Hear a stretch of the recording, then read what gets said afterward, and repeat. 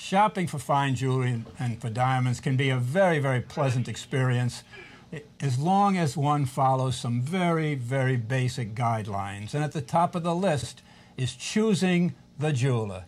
Make certain that you go to a first-rate, responsible jeweler, member of the community with solid credentials. And don't be timid about asking him about those credentials. Is he a member of an organization, a trade organization that's respected? How long has he been in the community? Ask your pals. Word of mouth is very important here. I would add to that as well, is he educated? Does he know his product? If he's taken courses such as those at the Gemological Institute of America,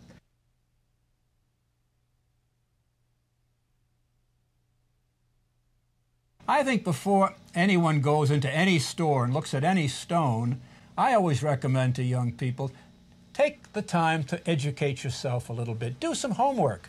Go on the website, www.gia.edu,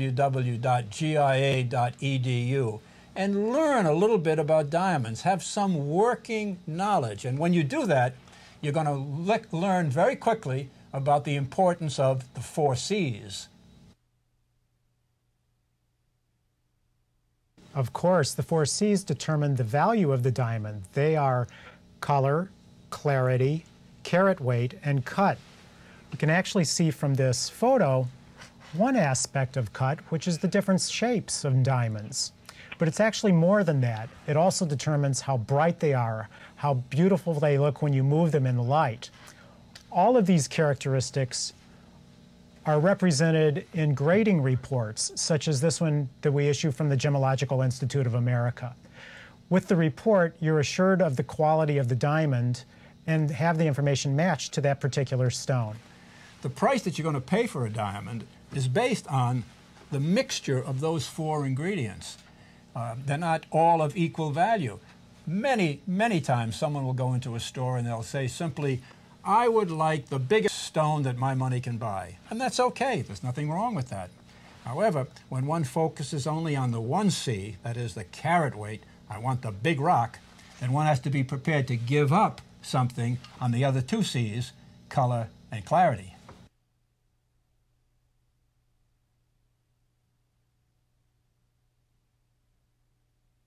Sad to say, there are some unscrupulous merchants out there, particularly at this time of the year.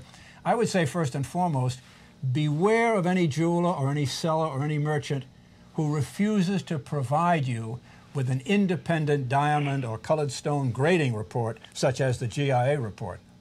And I would add to that, be suspicious of really deep discounts, 70–80% off. And finally, I'd add one other caveat, I think. Beware of the jeweler who wasn't there yesterday, suddenly appears today to take your money. Maybe he won't be there tomorrow when you really need him.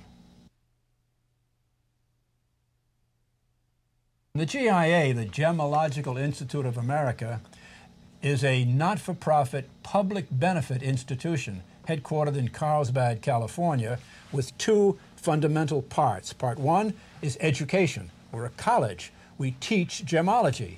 12,000 students last year alone. And secondly, we are a gemological laboratory doing research and grading diamonds for the benefit of the public and, in fact, for the entire gem and jewelry industry all around the world. And I'd add to that, GIA created the 4 C's of diamond grading and the international grading system.